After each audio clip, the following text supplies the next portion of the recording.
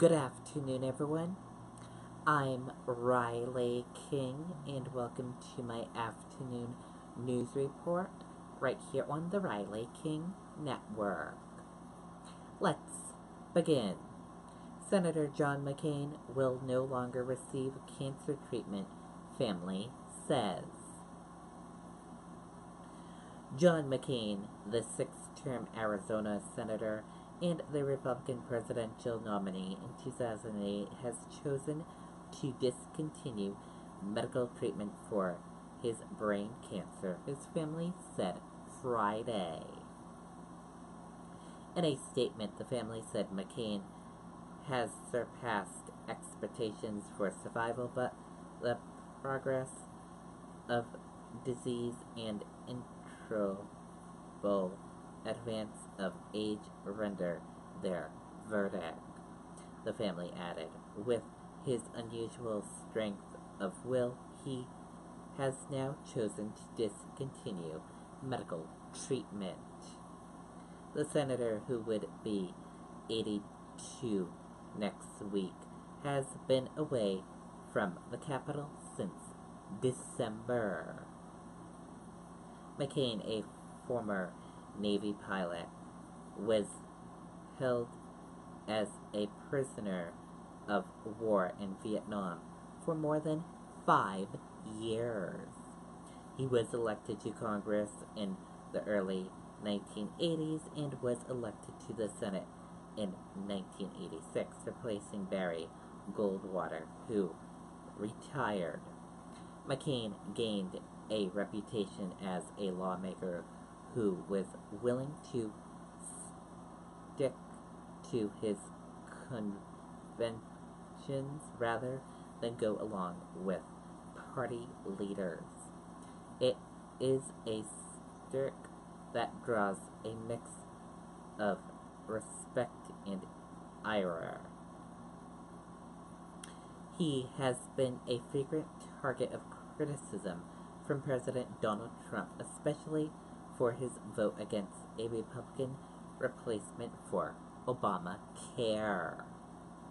Senator Majority Leader Mitch McConnell said on Twitter that he was very sad to hear this morning update from McCain's family. We are so fortunate to call him our friend and colleague. John, Cindy, and the entire McCain family are in our prayers at this remarkable, difficult hour, McConnell said.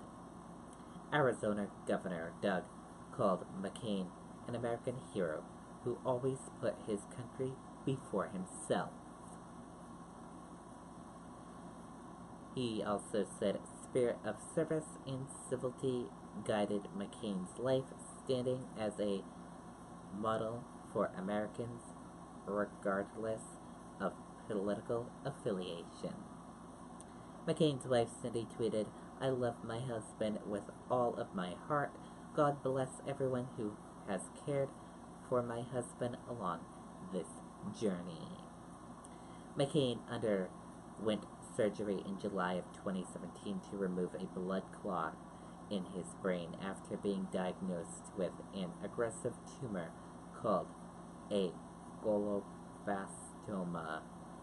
It's the same type of tumor that killed Senator Edward M. Kennedy at the age of 77 in 2009. McCain rebounded quickly, however, returning to Washington and entering the Senate in late July to a standing ovation for his colleagues. In a dramatic turn, he later cast a deciding vote against the Republican health care bill, earning the wrath of Trump, who frequently criticized McCain's vote at a campaign event. McCain's condition worsened last fall, and he has been in Arizona since December.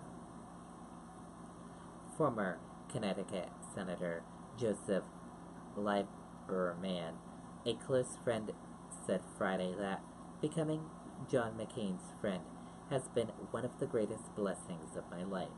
Today I am praying for him and his family.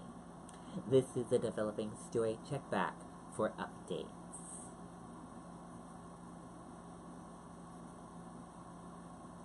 And here is the Twitter tweet from Meghan McCain. Take a look. As you can see right here.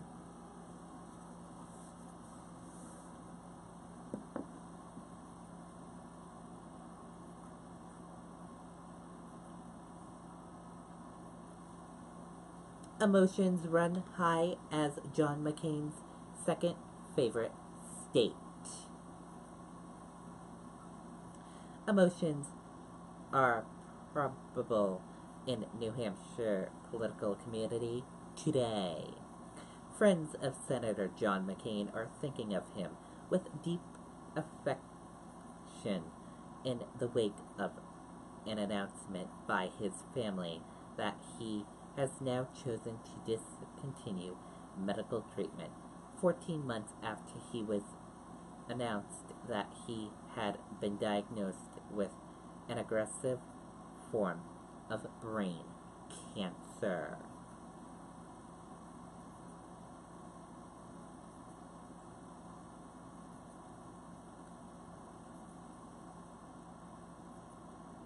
New Hampshire primary vote. John McCain's signature victories. Let's take a look at the video. It's Nissan's bottom line model year-end event. Get big clearance savings on the last of our 2018s. Like Rogue, with available Pro Pilot Assist. Hurry into your local Nissan store for great offers like this.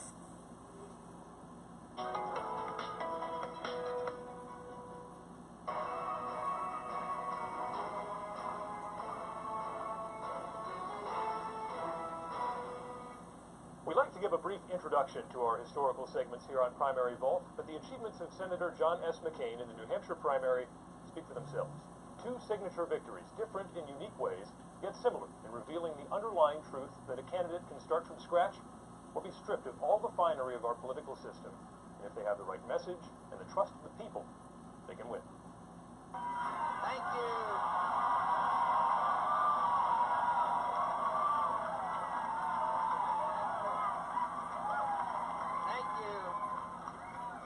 Thank you very much. Thank you very much. Thank you, and God bless, and welcome to our 115th Town Hall meeting here in New Hampshire. And I think we finally have a poll without a margin of error. My friends, you know, I'm past the age when I can claim the noun kid, no matter what adjective precedes it.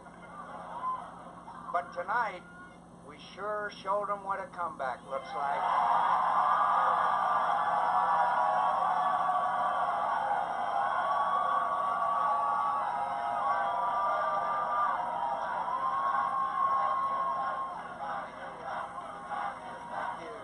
We are honored to have with us now two-time New Hampshire primary winner, Senator John McCain. Senator, thank you so much for joining us. Great to be with you. Thank you. At first, it does not seem like a natural pairing. An Arizona senator and a small New England state, but New Hampshire loves John McCain. Have you ever figured out how this natural rapport exists between you and New Englanders? I think it's a variety of factors, but one of them is that the people of New Hampshire want, as we called it in 2000, straight talk. They're not interested in embroidery. They're not interested in evasion. They're interested in being able to come to a candidates forum, whether it be someone's living room or the VFW hall or wherever, and ask the questions and get straight answers. I also think that there's a certain appreciation for military service amongst many, but I think most of all, they take pride, as we all know, in examining the candidate. And with the hundreds of town hall meetings, they had the chance to do that, and I don't think I ever ducked a question. And then there's something intangible that I can't really describe, except you sort of get a connection with people. You sort of get a, today I walked to Chick-fil-A, and there was a group of people there, and it's, hi, John. Hey, John. How are you, John? As if we just seen each other, yeah, as if I'd never left. It's not, hi, Senator. It's not, it's, hey, John. So I've established a kind of relationship that is unique and absolutely one of the most wonderful things in my life. In 2000, that entire statewide Republican power structure is going towards Governor George W. Bush. And you have to sort of build something out of nothing, essentially. You go to Peterborough, you have an ice cream social, only a handful of people show up. And with free ice cream. That's right. Was that discouraging at all when you were starting with so few people? It's not so much as discouraging because you realize, I realized that George W. Bush was the odds-on favorite, and we had to just put one foot in front of the other. I got to admit, though, there was times, particularly in that summer, that it was really kind of tough. And then it wasn't until later on that it sort of, then you could start feeling momentum. But there was a period for quite a while where we were just somebody from Arizona who was another one from Arizona. What kept you going? Oh, I loved it. I loved the campaign. I loved to be around. One of the beauties of New Hampshire, as opposed to many other places, there's also a lot of towns. There's a lot of places to go in New Hampshire. There's not just one metropolitan area, although we certainly have a metropolitan area, but and so traveling from place to place, diverse state, Portsmouth, Berlin, it's just great. It's just great. And you know that even though people may not think you have a chance, they're still going to look at you and give you a chance to make your case. Was there an advantage to having to build a political organization here from the ground up? It was just sort of the hand I was dealt. So it wasn't an advantage per se. In fact, made the climb steeper. But I would like to point out one thing, and that was Warren Rudman. Now, Warren Rudman was really one of the giants of the United States Senate. And when Warren Rudman brought me here to New Hampshire and had me meet all of his political connections and friends, that was huge. I don't know, look, a lot of respect and everything, but over a long period of time, I think Warren Rudman was probably one of the most respected members of the Senate and here in New Hampshire. That really had an impact. The town hall that you mentioned, this concept of going and answering all the questions, has really become a mainstay of New Hampshire politics. Now, you've changed the way that state and local politics are conducted. I'd like to ask a question about craftsmanship, political craftsmanship. As you're up there on the stage, you get an adverse questioner or someone who's upset or someone who's angry or doesn't agree with you politically. Okay, and there you go on some of this video. If you want to watch the entire video, we will have a link for you on the Riley King Network Facebook page. And that is it for my afternoon news report right here on the Riley King Network. I hope you all have a great rest of your afternoon, and I'll see you back here later on today for the Riley King newscast and for an evening news report. Goodbye, everyone.